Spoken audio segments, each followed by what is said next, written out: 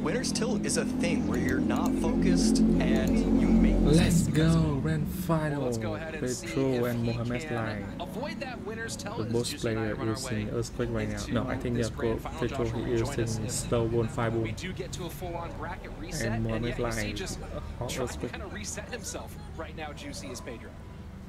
Yeah, one thing we didn't really talk about is extra bragging rights for this match, right? You know, if Mohamed Light wins this game on Twitter, it's gonna be like, okay, Mohamed Light's giving out golden tickets. If Pedro can somehow manage to beat Mohamed Light in these next 2 best of 3s, he has 100% guaranteed himself just the idea of, I won this golden ticket, no one gave it to me. And that would certainly be a big feather in his cap. Does have to win 2 sets, as we mentioned before. Since Mohamed Light has not lost yet, he's in the winner's bracket. He still has the life to give. So a big hill to climb, even if it was 1 best of 3 for Pedro. Has to do it twice, and of course, Pedro, he got a golden ticket a few minutes ago today. Because Mohamed Light, he got golden ticket Yes, sir. 2 months ago. 2 months ago. The last month. Inferno Tower He from Pedro. became champion, but he got the golden ticket already. Overall, Inferno And not as the strong last in the month, matchup, the just golden because it's very ticket expensive. is And the other thing to look at here is the Mighty Miner belongs versus to Archer Queen. Like we talked about, I think Pandora. Mighty Miner is definitely the champion of choice here. Valkyrie not nearly going to get as much value. Golden ticket is the Not to first, mention the Musketeer as well. Mohamed After Light, Mighty Miner as the second champ, with a lot of Pandora, that and Musketeer can do third great things in your Pedro. matchups like this, just because the big spell, 3 player. Earthquake, doesn't get much value at all versus her. Valk in front of the Archer Queen of the left-hand lane, and similar idea with the Mighty Miner in front of the Musketeer opposite side. High mortar. EQ will get there, as the Hog's going to try to get past. That DPS should be sufficient to shut it down.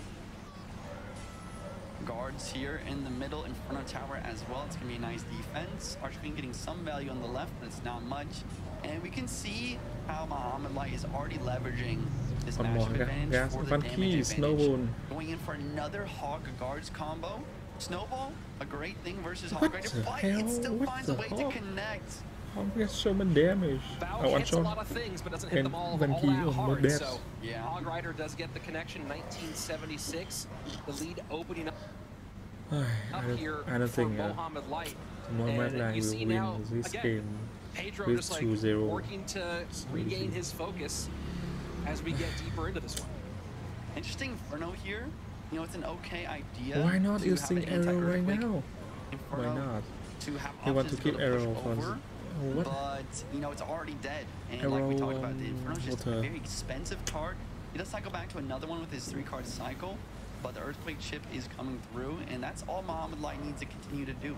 The more Earthquakes he gets down, the further he will extend his lead. Speaking of that, though, Pedro's starting to come back a little bit with that Hog Rider connection. A very important Hog Rider connection there, keeping us now just over 300 HP as the separator. But keep in mind, Mo does have dual lane pressure, as often is the case. With the Pharaoh himself, minute and 13 seconds left for Pedro to find his way back in this one. Hog, Valk at the bridge, guards, and Log on the defense. No mortar and cycle maybe, or just maybe choosing not to use it. This Hog Rider is connecting, the Archer Queen ability is popping, and that tower's down to 11-14. Pedro with the damage advantage for the first time this game. Very big now mortar in cycle. Snowball plus the guards will take care of the opposite Hog Rider, and just like that, it seems the momentum has swung a fair bit. Mighty Miner will create some important pressure, and keep in mind that that right-hand tower is in play. With that 1,000 bit of damage already done on that side. Here we go. Hog trying to break through for Mohamed Light. Snowball will shut that one down, but the advantage very slim right now for Pedro, who's going to have to contend with a little body blocking here. And wow, we are razor thin. 18 seconds left. Archer Queen on the defense. Here comes the guards. Hog at the bridge. Guards on the defense here as well. EQ down along with the Hog connection. One more. No way. Absolutely. Inferno Tower is there, and Mo has to say good game. Pedro comes out and gets a good game 1, and now has a chance to send us to a bracket reset.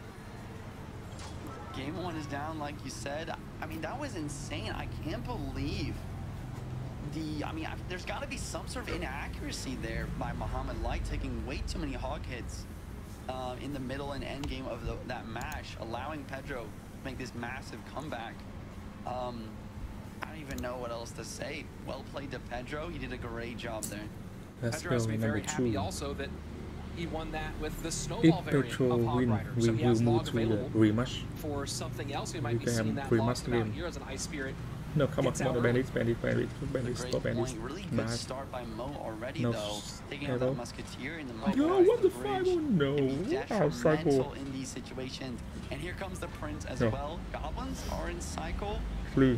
Solid Don't defense from Pedro, out-cycle. but really good Okay, pressure I should from might Mo. get The a biggest little thing bit there damage. that No allowed all that problem. to happen was the prediction bandit I bridge see for that Fury. musket. That was Okay, crazy. the balance damage on both And we'll take sides. the left-hand connection. You see Pedro kind of That's like, okay. come on.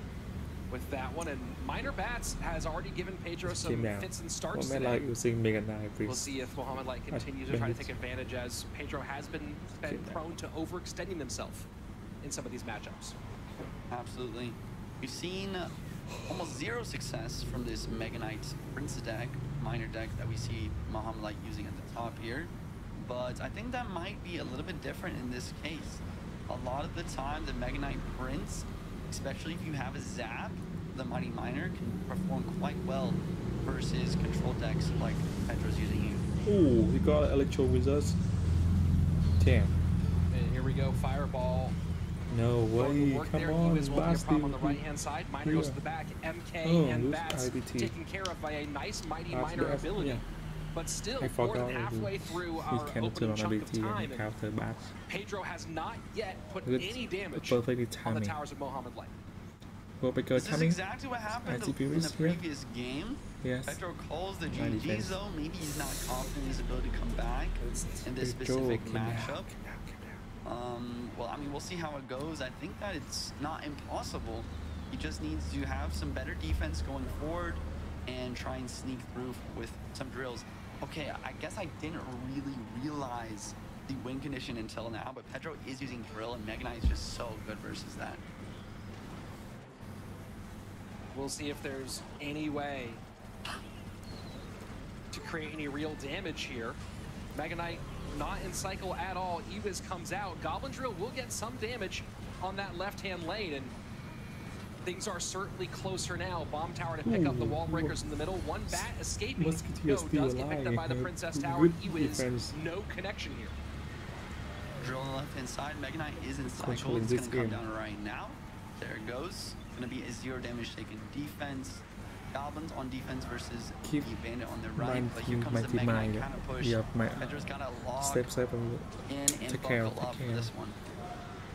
And prediction Take care, arrows Musketeer. from Mohamed Light for the Goblins. Goblins do not come down. Ice Spirit, is there Oh, a wait, log wait, wait. available? Yes, there is. Cleaned Ooh, up. crazy But the elixir defense. advantage pretty heavily for Mohamed Light. We do have a Mighty Miner on the board, though, for Pedro, who's already called good game here. Seems to already think this one is over, but not abandoning the fight quite yet. Electro is getting some nice value versus the Mighty Miner. As always, Musketeer trying to make something happen on the right. Bandit tries to attack that. The Ice Spirit does a good job. Here comes the counter push. Log hits some of this stuff, but there's a lot of chip damage coming through on both sides. And still calling good game here. Pedro showing some frustration at this stage. Yeah, absolutely. You know, a lot of the time in Clash Royale, sometimes the matchup matters more than the gameplay. Speaking of gameplay here, though, a lot of mistakes micro-wise here from Pedro, and this is just allowing for the minor connections, the pre-arrows, the bandit connection, everything textbook from Mohamed Light. Pedro gonna finalize the good game mantra we've seen throughout this Give match up. with the fireball log and Pedro the King give up Tower. and He he tried got his it. absolute darndest, but Last game. that was certainly a tough situation for Last Pedro. So here we go. game. Into game number 3 in the first 2 games. Log, EQ, arrows Pedro, he don't out win, he for lose Mohamed Light. Nate is $5,000. still available. We've seen him run out of each $5,000. so far throughout this one. Fireball, Don't want EQ, to log, lose. snowball, Don't all want. gone. Arrows available, lightning available, poison available. Does Pedro go minor poison here? Does he go comfort with this big game on the line? You know, it's a good question. I think you're absolutely right. There it is, minor coming through. First play, Mohamed Light with the Skeleton Skeleton King King. to tank for it. maybe not exactly what we were looking for. Not Miner Poison, but going to be the Miner Mortar Spam Arrows deck instead, going against Mo, most likely using Royal Giant here. And the emotional come down for Pedro still seeming to be a factor. Absolutely. Poison getting some value here on the Flying Machine Barb Barrel. A little bit misplaced for Mo here. Missing one of the archers. Going to be allowing some pretty consistent chip damage. Taking the tower down to 25-39. And looks like I was wrong about Mohamed Light's deck, by the way. It's not going to be Royal Giant. Not the Tombstone Royal Giant that we've seen so much of. But instead, the Skelly King Goblin at Graveyard. This is the second time we've seen this deck today, but one of the most popular decks in the meta. And if there weren't enough goblins on the board already, Pedro drops some more right in front of the hut spawns there. And here comes the interaction change that we've seen so much of. As you notice there, some of the Spear Goblins just ignoring the cannon card there, locking on the tower, and that is due to the range buff. A little bit unpredictability from those goblins nowadays, but that's why the goblin is so strong. Always getting chip damage, it seems, no matter what. Here comes the mortar from Pedro on the left-hand side, trying to maybe make use of this elixir advantage. A couple nice shots in for Pedro on the left-hand lane. And just like that, he's got good pressure on both sides. Clean on the bottom left-hand tower for Pedro. Right-hand side down to 25-85. Normally Pedro win, please, and we will have a rematch. This time it's Pedro. Please. Getting both sides under duress. Absolutely. Archers coming down for the Goblin here. Something I didn't really talk about yet, guys, is Pedro, no big spell. Once again, nothing for this Goblin Hunt. No Mother Witch either. Definitely puts Mo in a pretty solid situation here. Just because the arrows are necessary for so many different things. You need for the Goblin Hunt, the Rascals, and the Skelly King ability, and the Graveyard. It's a very tough situation to be in. And there you go, seeing the arrows, maybe trying to make room for this cannon cart to put pressure on. And there you go, cannon cart has to have a response on the right, and so does the mortar. Rascals plus goblins will do the job, and the cannon cart breaks down early. Mortar does get that shot off. It's a pretty huge shot there, killing the Rascals. Goblin coming down for the defense. Pedro putting down some very nice pressure here, forcing out another defensive poison. Miner's gonna come through. No Skelly King ability, and the goblins do pick up. Looks scary, but Mo's got this defense on lock. So here we go, sudden death overtime. Pedro should try to attack on right arrive. 300 HP for Pedro. Mortar at the bridge. Goblin Hunt to defend. Going to distract the mortar shot so it doesn't hit anything. Flying Machine in the middle, trying to snipe that Phoenix. Poison once again. Always being used in the Flying Machine here, and I really like that idea and that macro decision from Mohamed Lights to continually do that. The Flying Machine is the only real way that Pedro can get a lot of damage. Arrows. And this time arrows to work on little damage on the right-hand side, +1 Rascal Girl. King, Skelly King activation early here just to win this bridge fight. Flying Machine deep in his own territory. Poison this time will get triple value here. Flying Machine, cannon cart plus tower as Pedro mortars to the opposite lane. Mortars the opposite lane. Arrows come out on the Rascals and Goblins there though. Skelly King has to drop to ground. Mortar cannot shot through. Pedro also going to make use of these lost souls on the map here to fill up his own Skelly King. He should try to get more damage from the Miner. With the 3-card cycle of the Mohamed is controlling this game so good. Try to get damage from poison is not a great game. And waiting for the last maybe 10 seconds left. Flying Machine in. And try to break up. Try only one to get more damage. Across, I guess. Archers up high. No way to break through. It seems second Flying Machine down. Skarmy to split. Poison not available for this Flying Machine. We don't have arrow right now. 25 seconds left. Here comes the first Graveyard of the game. Barbarian going to be tanking for the Graveyard. Huge counter push on the left. Arrows do get forced out on the defense though. And now the Rascals are a huge defensive option for Mo. He uses the Skelly King ability instead though. But he got the Phoenix for that Flying Machine. No issues there. Only 8 seconds left. And the mortar does lock. Nobody can stop you. Nobody can stop you. You are the best. Victory overall for Pedro, but you the are bigger the best. Story, Nobody can believe it or not, stop you. for the first time, Nobody. we have someone winning the monthly final, not one, not two, not just 3 times, 3 times in a row, and Mohamed Light